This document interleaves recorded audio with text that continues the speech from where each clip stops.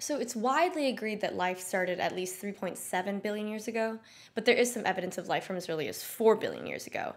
And for the longest time, scientists have been interested in this idea of the origin of life. Like today, all cells have to come from other cells, so where did the first cell come from? And Charles Darwin back in 1871 had this idea of some little pond with ammonia and salt and heat and electricity. And in this pond, protein somehow just formed. And Alexander Oparin, about 50 years later, had a similar idea that sunlight could convert inorganic compounds into organic ones, and life could have begun that way. But regardless, the first people who actually tested these ideas were Stanley Miller and Harold Urey.